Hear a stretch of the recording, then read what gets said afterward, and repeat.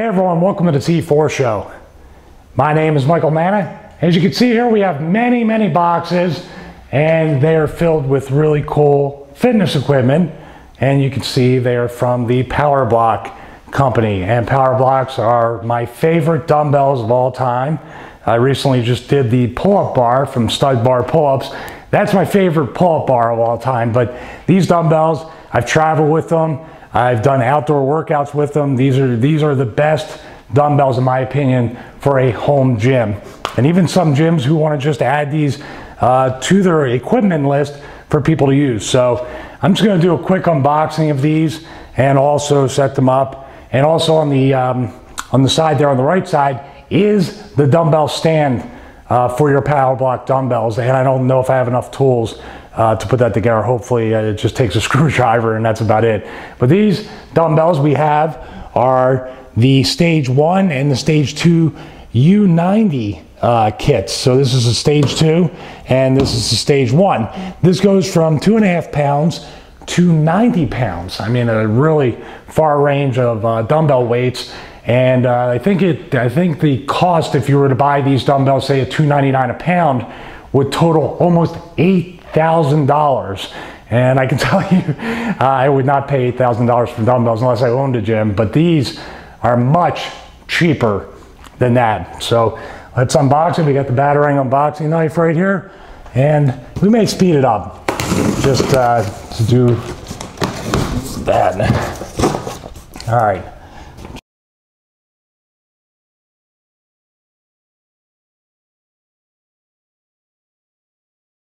So the camcorder ran out of juice, the battery died on it, which I thought would have been a really good thing because I started to put the stand together and I thought, well, I shouldn't film that because I'm no good at putting stuff together, just like in the previous video with the pull-up bar. But this stand was incredibly easy to put together. It came with all the tools, which was just an Allen wrench, screws, and washers. All you do is put the screws on the outside, washers on the inside, and use the Allen wrench and put it together in under 10 minutes. So that worked out great. It's still standing, hasn't fallen over yet. And now we're gonna take a look at the actual dumbbells and I'm gonna describe some differences between these U-90s and the Sport 5.0s that I had before. So gonna be a little bit of shaky cam. I'm gonna have the camcorder in my hand as I show you the features of these U-90 stage 1 and stage 2 Powerblock dumbbells. Now they are called U-90s, which the U stands for urethane, which the Sport 5.0 were metal dumbbells with a metal pin. And I'm going to take the pin out here. And as you can see here, the pin is plastic and it has 2 markers on it instead of the 1 metal pin that the Sport 5.0s have. And you can see here, maybe you can't, this is urethane, it is not metal. And that will allow the dumbbells to be very quiet and also not make noise or scratch. I mean, they're definitely going to be even more durable than the 5.0s. And here you can see we have a chart here of the way the weights goes. It's a little bit more complicated going all the way up to 90, and here's 15. And you also see on the stand, these are for 2.5 pound inserts that go into the handles when you take the Powerblocks out.